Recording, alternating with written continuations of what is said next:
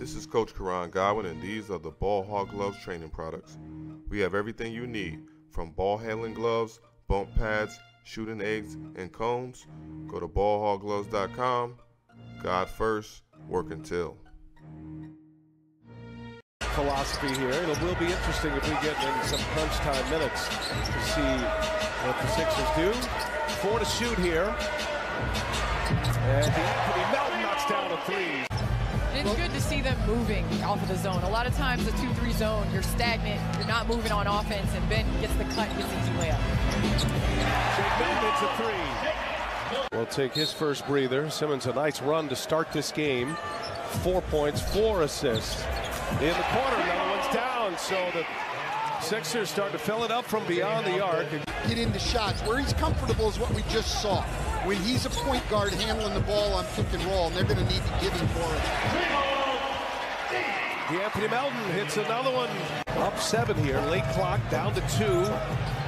Melton gives it up. Matisse Thybulle in the corner. And that one is good. Another 3.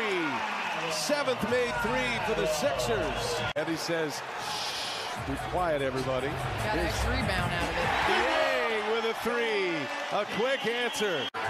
Knocks it to Durant up ahead, then stares down the Philadelphia bench. Getting spicy out here now. Melton for 3. It's good! In time! Well, they've got 2 guys who can score about as easily as anybody in the league, in Kevin Durant and Kyrie Irving. Here's Melton now. The Anthony Melton knocks a 3 down. He gives the ball up. When he relocates, he finds himself open. The Anthony Melton looking for Reed, finds him, and the finish. And Paul Reed is able to get the offensive rebound. Tucker with a steal. Numbers here for the Sixers. No, and the follow by DeAnthony Melton.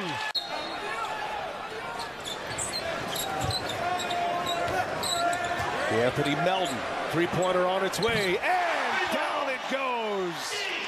Now Durant tonight, let's give him his due.